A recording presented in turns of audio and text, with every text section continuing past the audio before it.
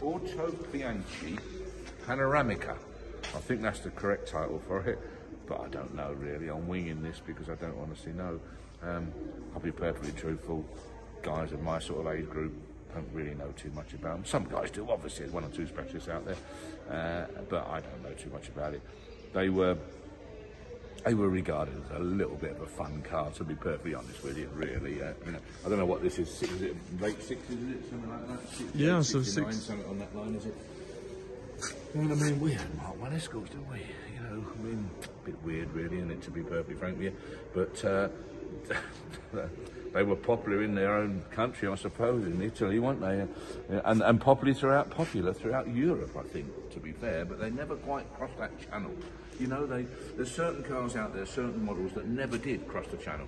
And these, I mean, even VW struggled to cross the channel, but because they did eventually. But these never did, really.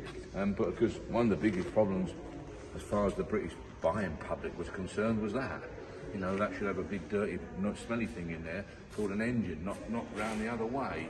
So that put everyone's back up for a start off, to be honest. So I think the poor old Fiat dealers, as good as they were, lovely guys, they had a hell of a job moving these on. You know. But this is a lovely example, isn't it? I mean, it's beautiful condition, isn't it? Really, really. I had a nice paint job at some stage. Wants a bit of cleaning and detailing now, as you can see. Cleaning beats, basically. Tonsing, as we call it. Detailing, new word. So yeah, really, this is a little, it's an immaculate little thing. Got flaps on there, white wall flaps. I personally think they look better without them, but it's each to his own if they're on there. Interior's lovely, absolutely lovely, really, really nice.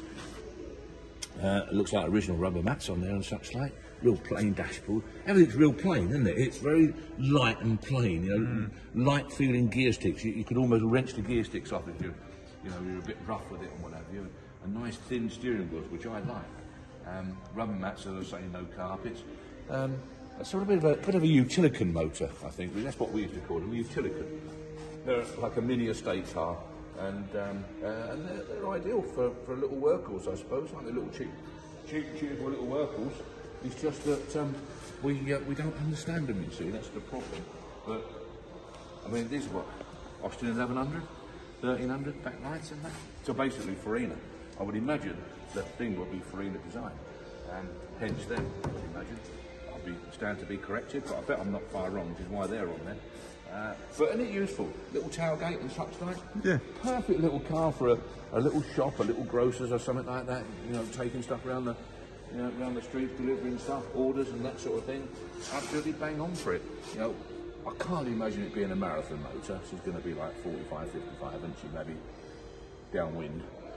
But at the end of the day, it's the condition you're buying. It's not the concept of the car. That's all done, finished, gone, or forgotten about. It's the condition of the car we're selling now. This is a good idea, of course. And the condition is superb. So my advice is if you're into one of these, which you probably guessed I'm quite not really, but if you are, come along and have a look, because I'll tell you what, it's a cracking looking little car. Nice door shuts. Shut lines are all good, aren't they? And don't look as though it's like full of rot. In fact, it feels quite nice and solid. In here looks really, really good. Just as I say, wants a clean little wheel. So yeah, what more can I say? A lovely, lovely example of that particular model. And it's here now, waiting for you to come and have a look and have a deal. 12 volt, isn't she? Yeah. And I think you'll be very, very pleased. It's got the original stickers, the licence and stuff on there. Look. Which again I don't understand very much, but it's there.